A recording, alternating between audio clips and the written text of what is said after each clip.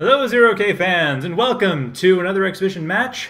Before we start, you may notice that the stream quality is going to be considerably higher than the last time I casted. I've moved away to a new place. I've gone from the middle of nowhere to the western edge of nowhere, which has considerably better internet access, which we'll be seeing shortly. So I'll be seeing a game between norm0616 and Steel Blue. Let's get that started. So Norm is starting in the top left corner, top right corners, I mean. He is going for Hovercrafts, very quickly morphing his commander as well, while Steel Blue is going for light vehicles, and also morphing his commander. Both players morphing very quickly, probably going for Energy Cell Beam Laser. With Support Commander, that's a very common setup, because it basically gives you your starting energy for pretty much free. Yes, that is exactly what they're going for, Energy Cell, so that's 10 energy right there. And then, of course, building the metal extractors to get up to 10 metal or so.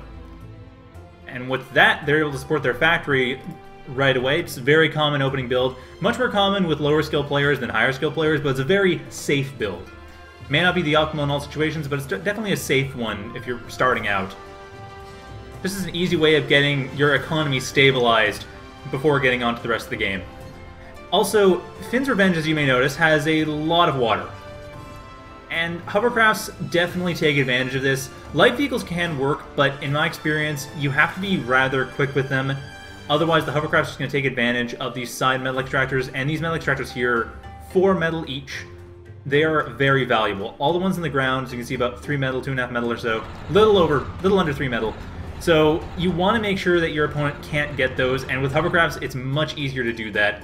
So right now, Norm has access to these islands on the top left, bottom right, and he is actually, he's losing some of his scrubbers a bit to these, yeah, he's losing the scrubbers to the Scorchers.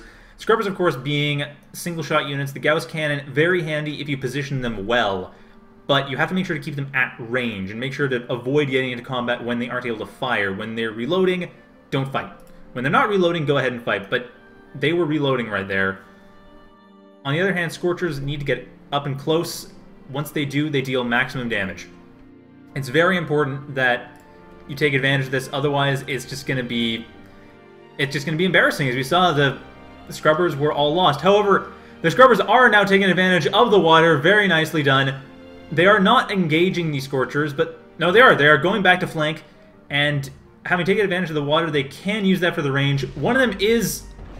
he needs to have 2 of them near any of the Scorchers to instant kill them. He did lose one, almost losing another, not quite able to pull that flank off. But here we see what I was talking about. Norm is going for a metal extractor at the southeast island, while his main base is being attacked, and he is losing a lot of scrubbers to this. Now, against Scorchers, with hovercrafts, it's kind of tricky to get around them, because like I said, scrubbers don't deal with them well. Hovercrafts have a lot of single-shot units. Halberds might work, but even then, their main strength is just the fact that they don't take a lot of damage when they're not firing. However, they would obviously have to fire in order to kill the Scorchers, so really, a lot of it comes down to tactics. You have to be very careful in how you use the Scorchers. Sorry, how you use the Scrubbers. And it looks like Norm was not losing his hovercraft factory. He probably will build another one, however, he doesn't really need to. There is obviously the strength of having the hovercraft units on the water, but the main thing is getting these metal extractors. Given that Steel Blue has not gone for anything... he's not gone for anything that can actually attack those islands. Norm is still a massive economic lead. He needs to build another factory. Going towards the water, I think he's going for a sea factory. I don't think I'd recommend that. At this point, I would almost recommend just seeing if he can make hovercrafts work. But if he can't, then possibly going... what is this guy doing? Yes, he is in fact going... not a sea factory, an amphibious... okay, amphibious factory. This map is large. Amphibious bots are going to have a slightly harder time getting across it than... well, actually, they are going to have a hard time getting across it. And once again, you're dealing with units that don't fire extremely frequently. Archers wouldn't be too bad, though Archers... still kind of tricky. He's largely depending on the water being near his opponent. Hovercrafts, on the other hand, were able to work with both, but if he's not comfortable handling them in a light vehicle situation, I'm not entirely surprised. Possibly just counter with light vehicles himself, because at the very least he'd have the same tools at hand. But yeah, bots on this map, at this stage in the game, we're already 5 minutes into the game, I think bots would just be wasteful. Granted, amphibious bots do give you the option of ducking into the water, and of course they give you the option of ducks, which pretty much will one-shot anything here. Well, not quite. I think ducks have a single-shot damage of 400 or so, so you still need 3 or 4 ducks to kill off a single leveler, but it wouldn't be too hard. The homing missiles are very powerful for that. What I'm a bit surprised, though, is why is Norm not reclaiming this? This is very bizarre. He should be reclaiming his factory. Steel Blue, on the other hand, we see is reclaiming, or his caretaker's automatically reclaiming all this stuff around it to help feed his economy. Getting a gunship plant, there we go. Now he's going to be able to take care of these bases over here, and there aren't a lot of great defenses for air. There is the Gauss turret. He's expecting an attack from the sea, but from the air that won't help. And the lasers will help a bit, but defenders would have been a slightly better choice, I think, overall. At least adding a defender or two. His only... torpedo launchers and defenders would have been the better options here, I think. Double checking cost, but... So your average torpedo launcher is going to be giving you 260 metal, and defender, of course, is 80 each. So defender would obviously be a better option for the air, but still, a couple torpedo launchers probably wouldn't... Okay, laser turret's good against the hovercrafts, torpedo launcher's good against the sea units, amphibious units that come in, and defenders for air. Though, granted, he's not really sure what Norm is up to. A little bit surprised he hasn't gone checking out the base until just now, sending in some levelers to try to finish it off. Not aware of this amphibious operations plant at all. Unit under attack. But at the same time, Steel Blue having his gunship plant here, it doesn't really matter. Because Steel Blue can take this out since Norm did not defend it with defenders. The laser turrets are going to help for a small while, but not that long. And the levelers are coming in, taking out Norm's main base, but like I said, this is just getting to parity, so Steel Blue now in an economic advantage. But Norm can still have, like, should have reclaimed all this stuff a while ago. Getting up laser turrets to try to get rid of the levelers, that will not help. 3 levelers will take out the laser turrets without issue, and they don't have to worry about it. As you can see, not everything's well defended by it. And archers are coming out. Archers and ducks being built, not a terrible idea.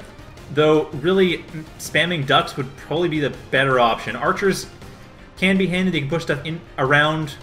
They can push stuff off cliffs into water, but they are fairly powerful. They do require water to recharge rapidly, but I really wouldn't recommend that.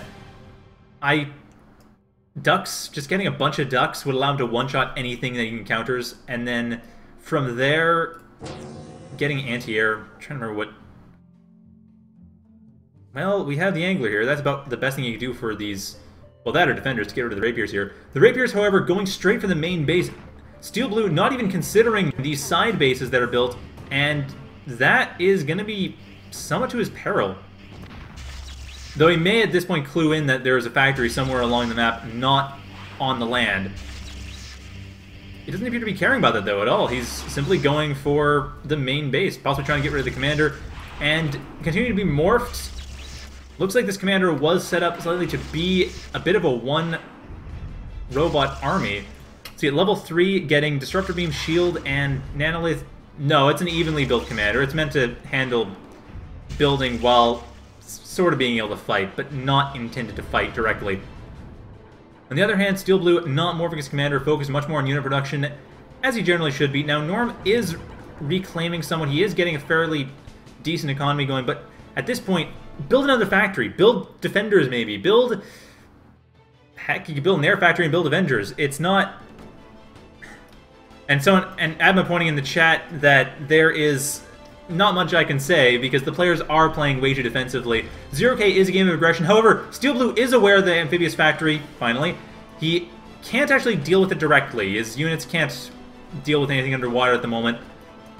So the Ducks and Archers basically have all the time they need to set up.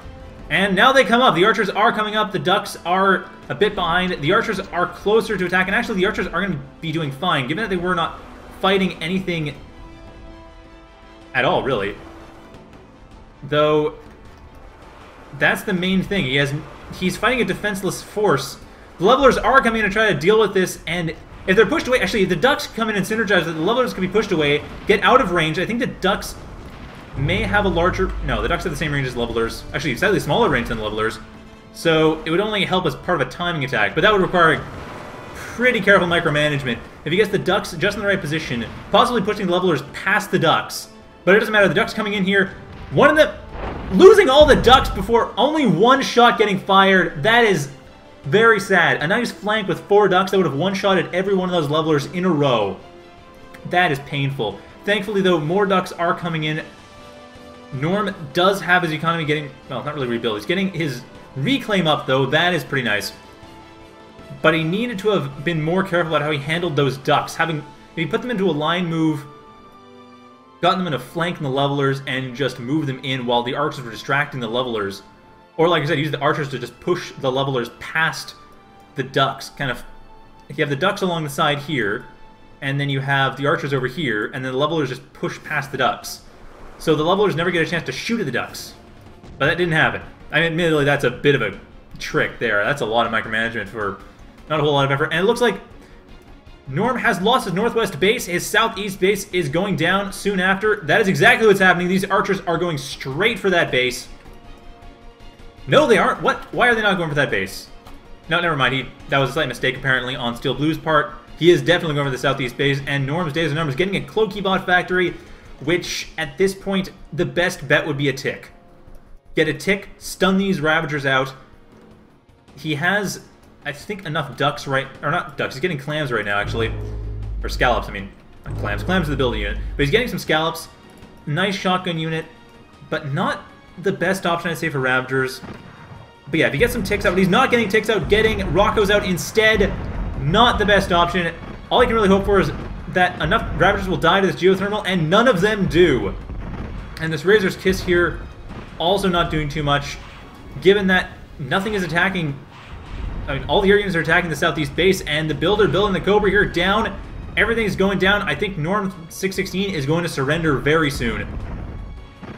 And these Ravagers just finishing off the defenses. There we go. Norm has surrendered.